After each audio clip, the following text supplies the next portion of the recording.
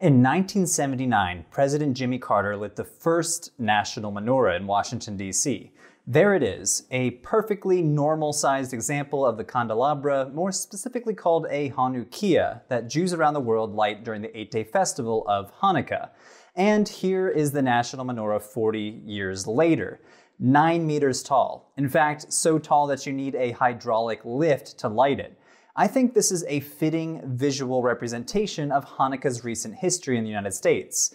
Namely, Hanukkah has become a big deal. Some non-Jewish Americans even hold the misconception that Hanukkah is the Jewish Christmas.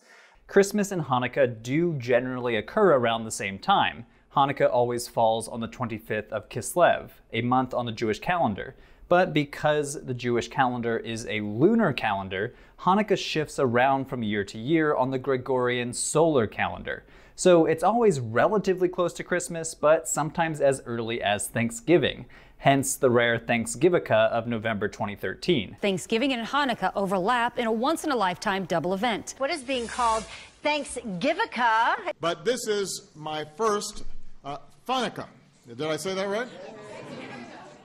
The next Thanksgivika won't be until 2070, and then after that, 2165. Adding to its proximity to Christmas, Hanukkah also is a family-oriented holiday and, at least in the United States, sometimes involves gift-giving. Running with these similarities, some assume that Hanukkah must hold the same status for Jews as Christmas does for Christians. But Hanukkah is actually a relatively minor holiday for Jews. Major holidays include Passover, Sukkot, Shavuot, Rosh Hashanah, and Yom Kippur, which commonly is attributed the title of the most important holiday. Passover, Sukkot, and Shavuot form the Shalosh Regalim, or the 3 ancient pilgrimage festivals during which ancient Israelites would journey to the temple in Jerusalem. On major holidays, many Jews don't work, don't use electricity, or don't drive. But none of that applies to Hanukkah as a minor holiday. It's not even mentioned in the Hebrew Bible.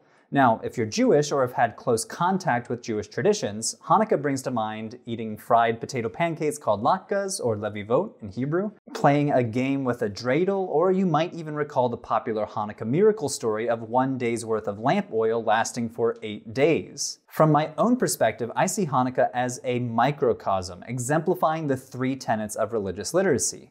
That religions change over time, religions are internally diverse, and religions are embedded in their respective cultures. So today we'll examine how the holiday evolved, the diversity of its practice today, and the specific ways that Hanukkah evolved embedded in American culture specifically. Let's get into it. Hanukkah derives from the Hebrew word for dedication, and it specifically refers to the rededication of the Jerusalem temple in 165 BCE by Judah Maccabee.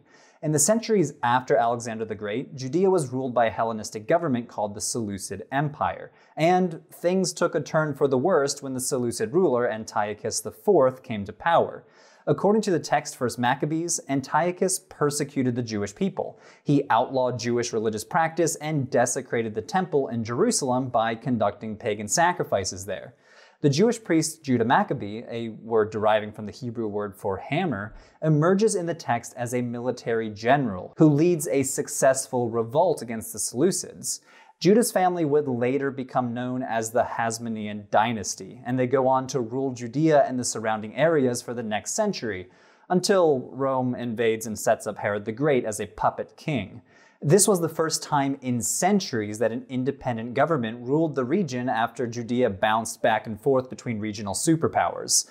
To this day, Judah Maccabee is celebrated by many Jews and pops up in official places like Israeli postage stamps as well as sporting clubs. The origin of the Hanukkah story is first outlined in 1 Maccabee chapter 4. Then Judas and his brothers and all the assembly of Israel determined that every year at that season, the days of dedication of the altar should be observed with joy and gladness for 8 days, beginning with the 25th day of the month of Kislev. There's the origin story for Hanukkah, but notice that there is no mention of oil lasting for a miraculously long period of time. And though lighting the candelabra is mentioned in passing, it's not the main focus of the story. The rededication of the temple is the main focus of the story. The association between Hanukkah and lights developed over the next 250 years. The first-century Jewish historian Josephus refers to the holiday simply as lights, or phota in Greek. And from that time to this, we celebrate this festival and call it lights. I suppose the reason was because this liberty beyond our hopes appeared to us, and that thence was the name given to that festival. It's interesting that Josephus himself doesn't even seem to know why it's called lights and just throws out a guess. Another text from that period, the Gospel of John, still refers to Hanukkah as the Feast of Dedication. So, even though the holiday is now called the Festival of Lights, the history of this association is kind of mysterious. It seems to be a later innovation, just like the origin of the famous Hanukkah miracle, too. The legend goes that when the Maccabees returned to the temple following their victory, they found only one flask of ritually pure oil. The rest had been desecrated by the Seleucids. This would have been only enough oil for one day, and the process of ritual purification would have taken another week to complete before new oil could be used. Somehow, though, miraculously, this one flask lasted 8 days, enough time for the Maccabees to re-purify themselves and produce new pure oil. Remember, the origin story of Hanukkah itself in 1st Maccabees does not mention this at all. It actually comes hundreds of years later in the Talmud, the central text for Rabbinic Judaism compiled during the late antique period. Here's the text and citation on screen if you'd like to pause it and read it for yourself. This story has become very popular, and it's a great example of how the meaning and rituals surrounding a holiday can evolve over the centuries. Remember, religions change over time, but I'll also argue here that rituals, how they're conducted and how people interpret those rituals, also change over time. In other words, holidays and their commensurate rituals have a life cycle. In fact, a lot of the most recognizable Hanukkah celebrations today are relatively modern. One example would be the Hanukkah game dreidel, which is a Yiddish word related to the verb to turn or to rotate. It's also called a sevivon in Hebrew, which is a turner or a twirler. The game is played with a top that has 4 sides marked with 4 Hebrew letters, which form an acronym for Nes Gadol Hayasham, a great miracle happened there. In Israel, the acronym is actually different, and the last word changes to be a great miracle happened here. Landing on each letter means you either get to take a certain amount of money from the pot or put money into the pot, though more family-friendly versions of the game use fake chocolate coins. The legendary origin of dreidel is that Jews played the game during times of Seleucid persecution to hide the fact that they were studying Torah. But this story was created later on, probably as late as the 19th century. The game more likely shares an origin with other gambling games from 16th century Central Europe that involves spinning a top called a teetotum. And speaking of Central Europe, that leads me to the next point. A lot of the popular practices associated with Hanukkah, like playing dreidel, eating latkes, and jelly donuts called sufganiyot, have what we might call Ashkenazi roots, meaning that they originate from Jewish communities with roots in Germany and Eastern Europe. Though historically there was a lot of diversity in Hanukkah celebration across Judaism. So here I want to introduce the terms Sephardic Jews and Mizrahi Jews.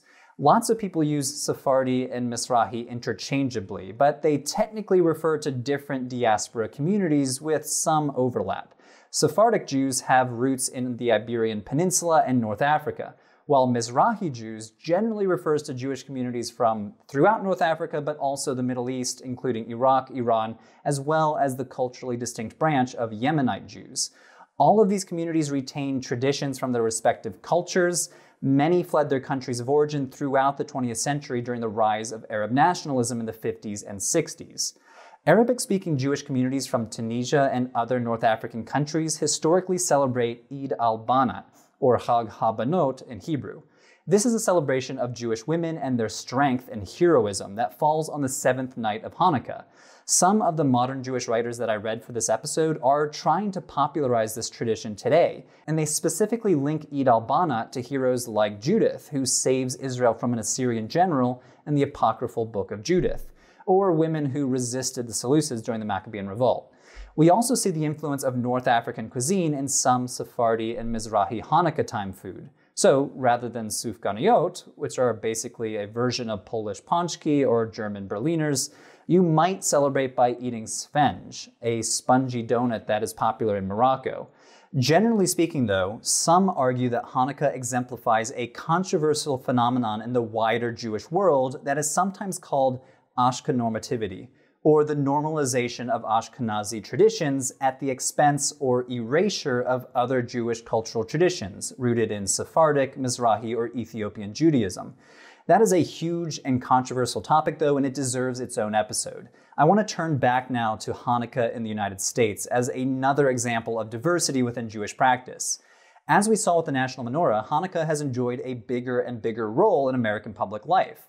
In a thoroughgoing history of Hanukkah in the United States, the scholar of American Judaism, Dr. Dianne Ashton, argues that Jewish immigrants to America pumped up Hanukkah's importance as a kid-centered counterbalance to Christmas, starting as early as the 1800s. Now, we sometimes forget that Christmas itself inflated in importance over the past 150 years or so. Throughout the 1800s, Christmas grew bigger and bigger and eventually became a federally recognized holiday in 1870. During this time period, some Jewish leaders, especially rabbis from the branch of Judaism called Reform Judaism, basically rebranded Hanukkah.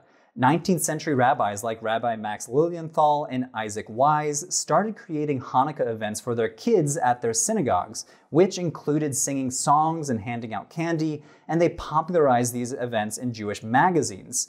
By the 20th century, it started to become a commercialized holiday along with Christmas. By the mid-20th century, Dr. Ashton writes that Hanukkah and the American marketplace had become interwoven to an unprecedented degree. She uses examples like Jewish women's organizations urging mothers to create festive tableware and decorations and holding Hanukkah parties for their kids.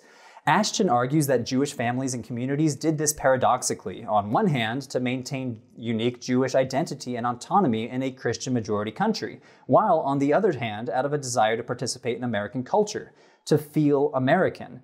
Children continue to play a primary role in Hanukkah celebrations to this day.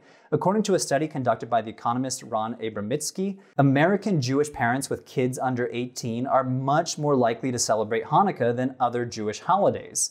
The scholars hypothesize that American Jewish parents don't want their kids to feel alienated from their peers who celebrate Christmas. So they're more likely than American Jews without children to adopt Christmas-inspired rituals like gift-giving or the controversial Hanukkah bush, an analog to the Christmas tree, which some Jews would say is antithetical to a holiday that was inspired by Jews resisting surrounding cultural influences, namely Hellenism.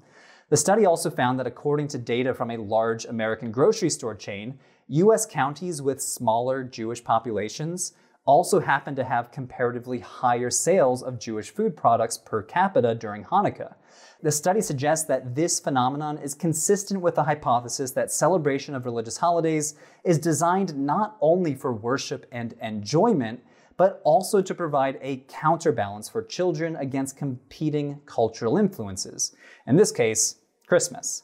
Members of Chabad Lubavitch, a movement within Hasidic Judaism, also played a huge role in publicizing Hanukkah in the 1970s.